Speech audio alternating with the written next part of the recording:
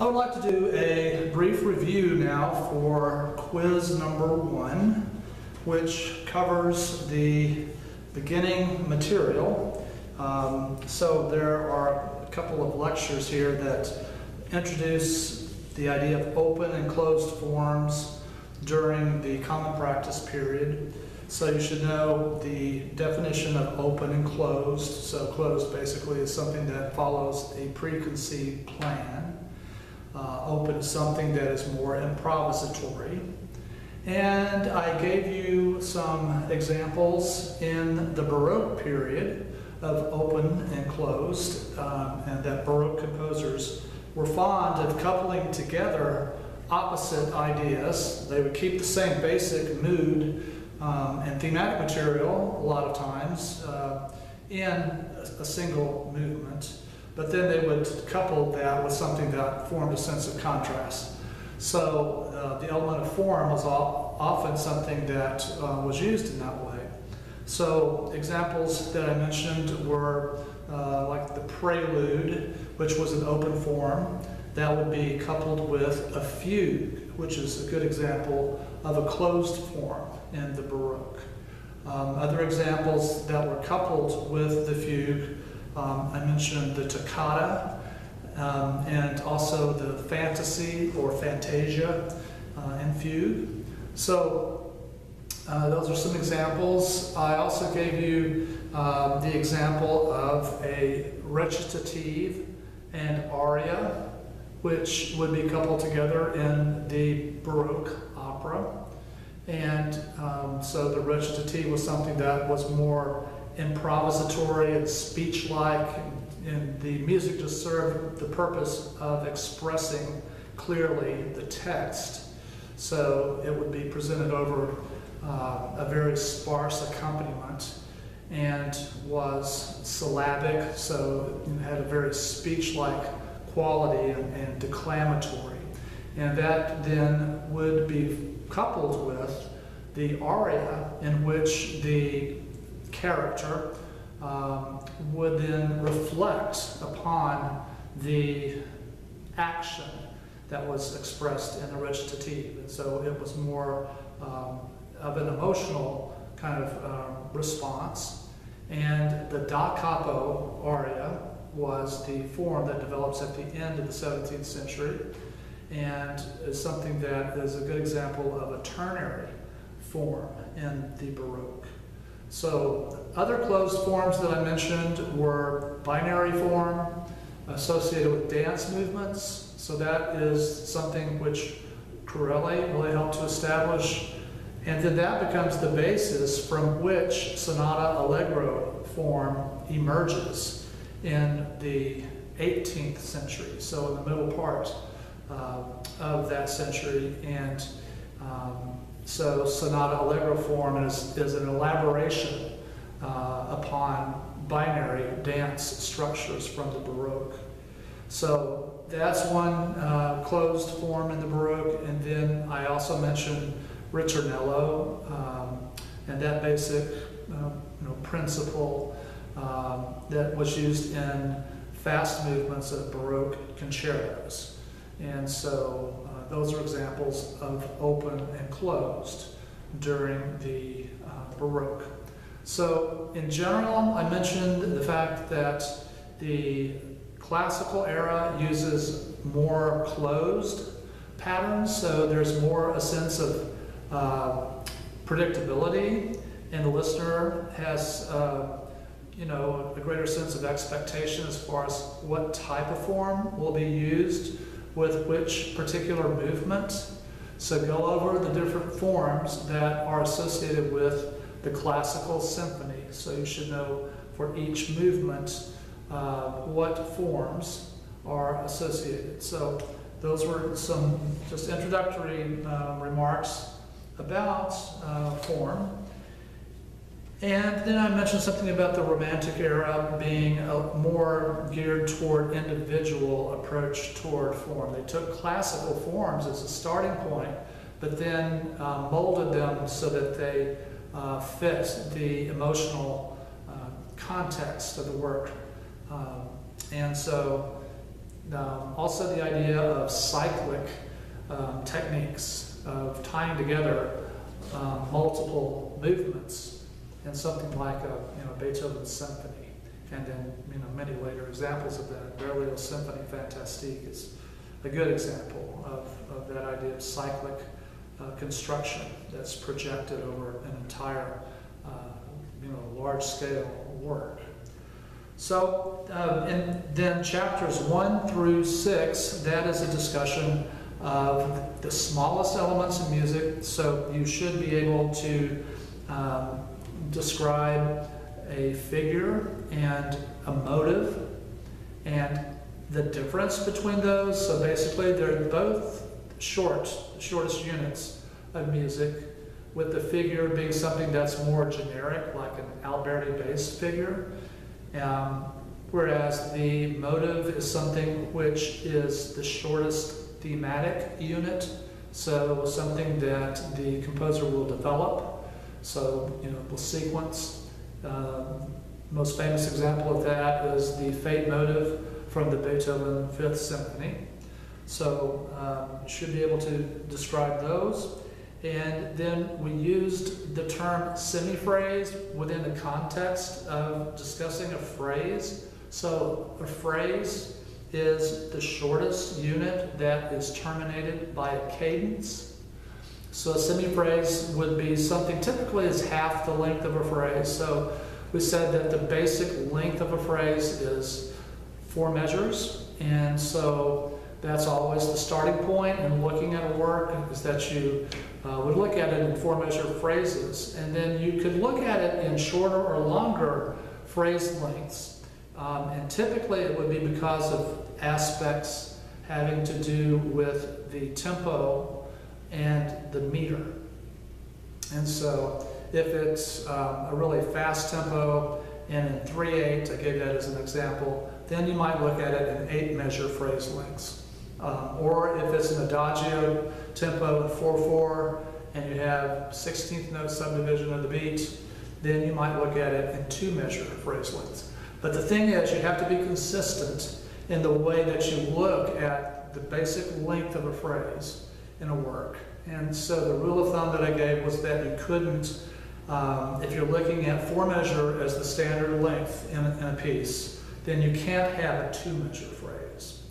And so instead you'll look at that 2-measure as something that's an extension.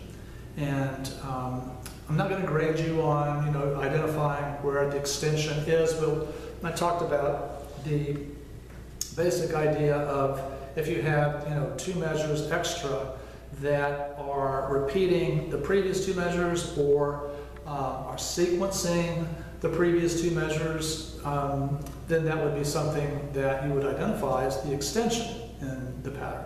Sometimes you don't have that and you just have an extra 2 measures at the end. So you have to just kind of look at the context of that and try to make sense of it somehow. But at any rate, that is the basic concept of the phrase and semiphrase. Then we talked about different types of cadences, which is the harmonic articulation of the end of a phrase. And so the cadences that we talked about, which we'll review, having to do with harmonic formulas, are authentic, half, plagal, and deceptive. So you should be able to define those. Those are reviewed. And then you should be able to talk about the types that the author Stein refers to as exceptional. And so those were listed as then shifted, and that's basically just the cadence chord. And be sure that you use the term cadence chord in most of these descriptions of exceptional types. So in a shifted cadence, the cadence chord is not on the downbeat. So if the cadence chord is located on any other part of the measure besides the downbeat, then you'll call it shifted. A delayed cadence is one in which the cadence chord sounds, but at the moment that it sounds, then you have non-harmonic tones in upper voices. So I talked about the importance of the bass line of indicating when the harmony changes. So that is a situation with a delay cadence, and you can have a cadence which is both shifted and delayed. So the cadence chord could occur on something other than the downbeat, and at that point have non-harmonic tones that are sounding, and they typically resolve soon, immediately within the measure usually. But those are the first two types. And then we talked about implied cadences that are missing the root of the cadence chord. So the cadence chord sounds, but it doesn't have the root. Of extended cadences, those are cadences in which the cadence chord is extended beyond a single measure in length. And so that, we talked about different methods of doing that, but that's the basic idea. Evaded is a cadence in which you have an extension at the end of the phrase, so longer than 4 measures, and one in which you have a modulation that occurs at the end of the phrase. So it starts in one key, and instead of cadencing the key that the beginning, the first 4 measures indicate, then it modulates and cadences, evades the key that you originally expected, and cadences in a different key.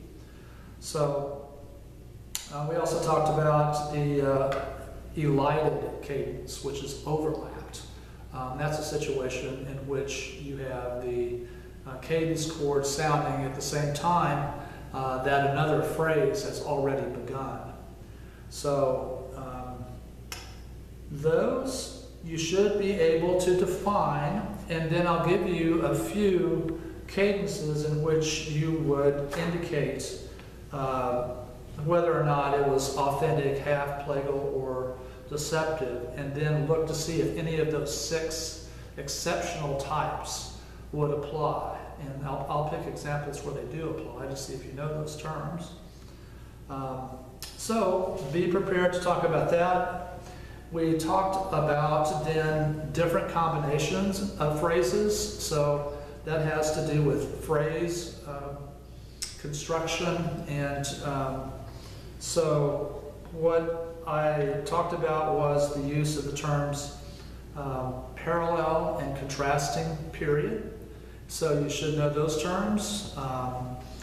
And we talked about the use of small case letter names to indicate the phrase construction, the phrase structure. And so you definitely want to be comfortable with that and be able to identify those situations. So I'll give you something like that, and you would say that is a parallel period. I'll just abbreviate with PP.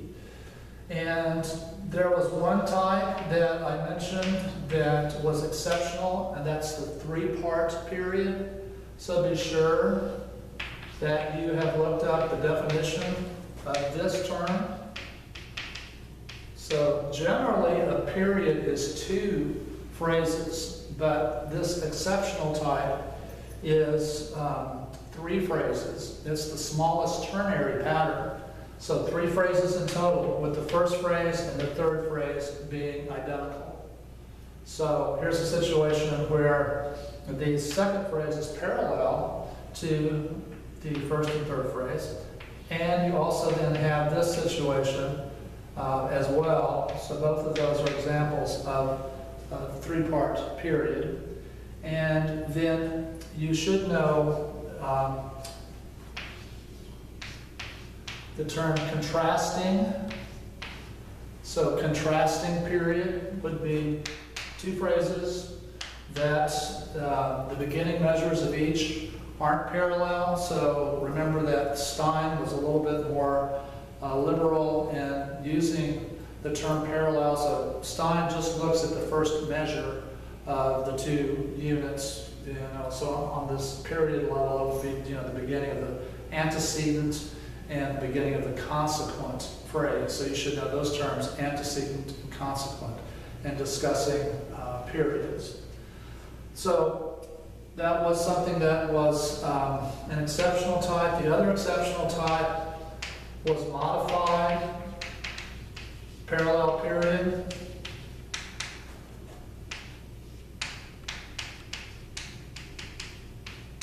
And that is a situation that looks like it is a contrasting period. So if you have an example, I'm going to give you some sight singing examples. If you have something that looks like it's two phrases in length, and it looks like it is a contrasting period, check to see if the end of the antecedent phrase might be parallel to the beginning of the consequent phrase. And if that's the case, then you would identify that as a modified parallel period. All right, then I talked about the idea of exact repetition.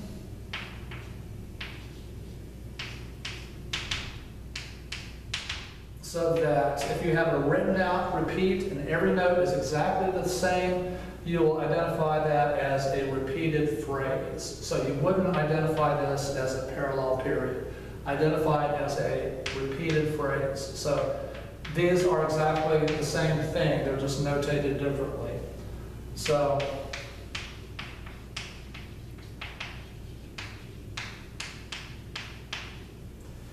and this can occur, within the context of a longer group of phrases. So you could have something like this. And so this would be the same as that. And so this is, you would describe that as a contrasting period with a repeated consequent phrase. So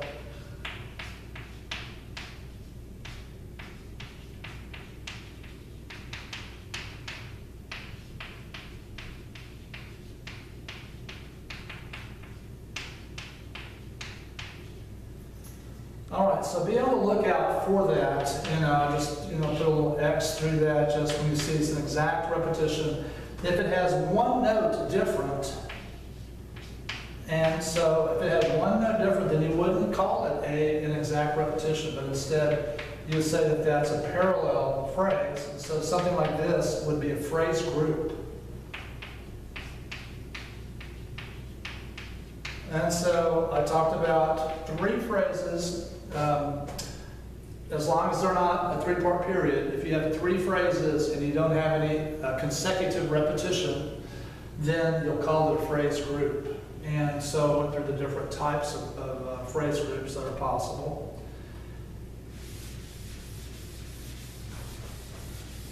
And then talked about four phrases, which equals a period, and with a double period. And with double periods, then like in talking about a period, you'll use the terms parallel and contrasting. So you don't use parallel and contrasting when talking about a phrase group. It's only with periods and double periods. So if we have four phrases, so something like this, then this would be a parallel double period because you compare the beginning of the first and the third phrase to determine if it's parallel or contrasting. So I'll just put here parallel double period. And that would be the answer if I gave you something like this. Remember though that if you have exact repetition, then this is going to be viewed the same way as this. And so you would say that this is a contrasting period that is repeated.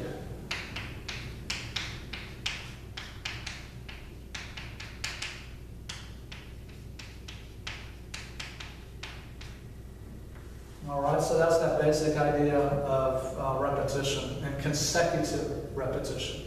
So whether it's the phrase that's repeated or whether it's a period that's repeated.